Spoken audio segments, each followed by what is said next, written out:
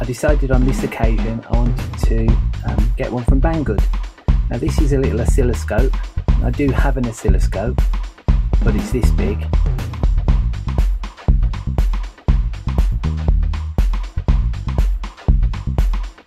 Oh, there you go, it's big. I assume it goes on the top of the board. And it looks like that's on the top of the board. Oh, hopefully I did that bit right. Oh dear. I will do the calibration and then I will build something to put a test signal into it, and we'll see what happens from there. Okay, so as we left it, I'd put the system together, and I'd powered it up, and I got something that looks slightly as oscilloscope like on the screen, like so. And the next part of the instructions is to verify the voltages and then to do some adjustments. So let's verify the voltages. Let's see how far I can go with me not being of an electronic type. Alright, so attach the analog board to the main board, done that. Apply the 9V DC, set the couple switch to the ground position. Now this is the couple switch, and if you look at that, ground is that far over. So there you go, done that. Check voltages at the points as shown in the photo. So let's get that. Now you're not going to be able to see the voltages. My multimeter is there. In fact, my multimeter is the camera is sitting on it. So normally I use my other one, but the batteries have gone in it, so I'm using my main multimeter now. So place negative pen at ground. So it's that bit there. Just to make sure, I'm going to set that to ground there, like it asked me, and I'll connect ground to that bit. Then I can just use my other probe to go through them. Right, so V1 looks like that one. Voltage should be 0 volts. Well, it's minus 166. Oh well. No, that's probably right. No, actually, I've done this wrong. It doesn't want me to connect it to there. It says place negative pin at this D ground here. Digital ground, right. Let's try that again.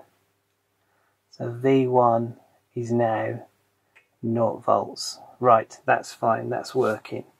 V2 should be 0 volts, which it is, and V3 should be 0 volts. And it is. Takes a while to count down, but it gets there. V4 should be 1.44. That's V4. Right, so all seems good and dandy. Then it says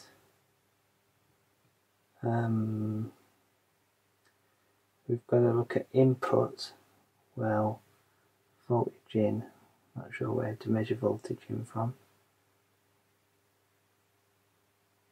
There. Voltage in should be 8.25.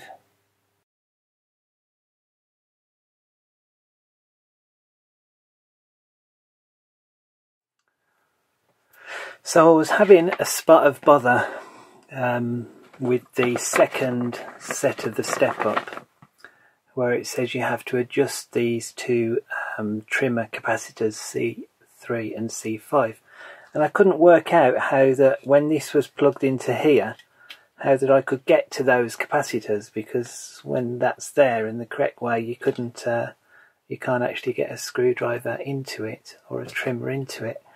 And then I realised that that was what this second header on the board is for. So normally this header there plugs into that when it's in standard use, but for calibration you can plug it into this second jumper there. So once that's plugged in, I'll connect that in there and power it up. Turn on. So it powers up as before. And then the instructions tell you, once it's booted, to press the adjust button, which starts to alter that little bit there. It says hold down the adjust dial for 3 seconds. There you go.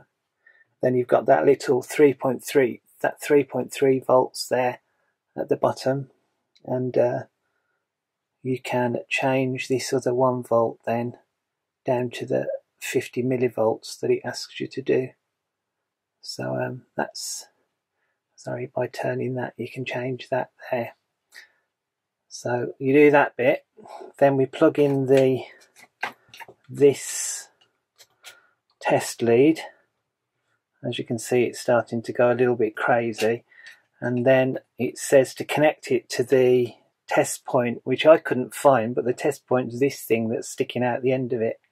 So if I connect that to that now, then I get my square wave pattern on, which is what I use to calibrate it. And then the edges of these lifted a little bit. They weren't a perfect square, so changing these to variable capacitors fixed all that. So there it is, ready calibrated. So I'm going to power that off now, and I'm going to assemble it. You can still see on there where I baked my, when I heated that up, and it baked the blue tack onto it. So let's follow the rest of the instructions then on the bottom of it. So I'm on step 6 now, final assembly.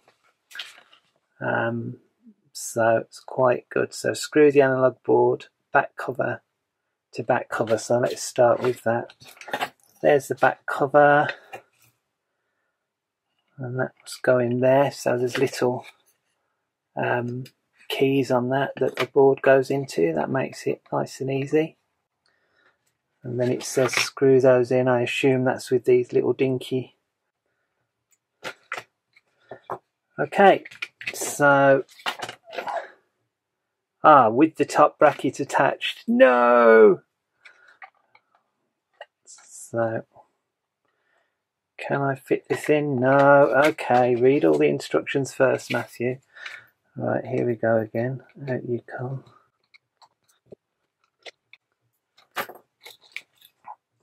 So before you put this in, before you screw it on, you need to put that on, and that goes in like that to cover the 2 little pins, and then turns round. So that should now fit into those slots in the board. Make sure that's neat. There you go. And now I should be able to screw these in.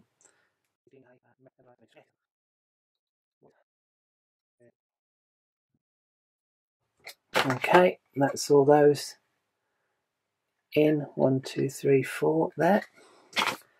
Then the next instruction, combine the front module and the back cover. Put test terminal through the small slot. Right, so I assume, no I don't, so this has to go in there, and at the same time that header, which I didn't put in very well, those headers has to engage. So hopefully that goes in. Yeah, it does. Alright, so that goes in fine. Make sure receptacle mate with pin header. I've done that. Attach the bottom bracket before holding the 2 modules together. Right, so first find your bottom bracket. Oh, over there.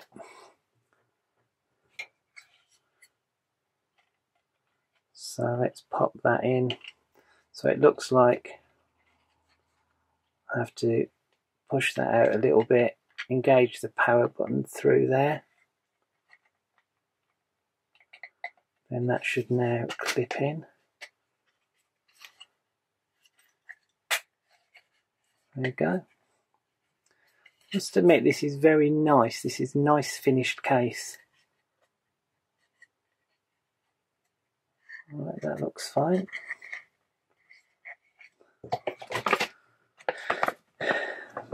Okay, so that's that one. Attach the front frame is the next one, and firmly push the frame in. So looks like it's the same both sides, so attach that.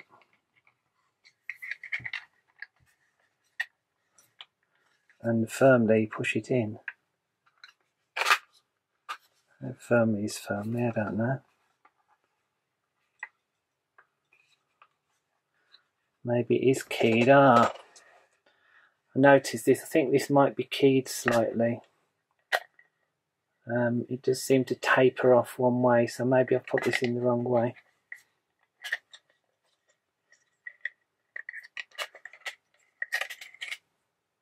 Let's try it that way. Yeah, I think that's better. There's just a slight taper on that. Yeah, that seems much better now. I've got those in correctly. Yeah, click, click.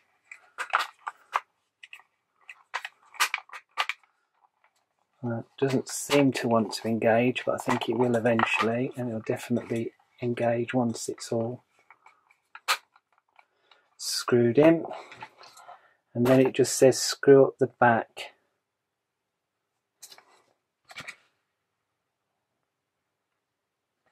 Now this is where it doesn't look like I've got enough screws. So let's do I'll just do these. There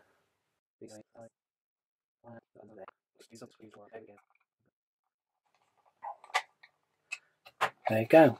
Alright, so quite a lovely little device. If I can, I'm going to leave the plastic on. At some point I'll take this apart again and put the correct screws in, but altogether a nice little device. So it's got an on and the off button works now. On and off there. And there it boots. So the next thing to do is to design something, to build another little kit so I can send a signal into this.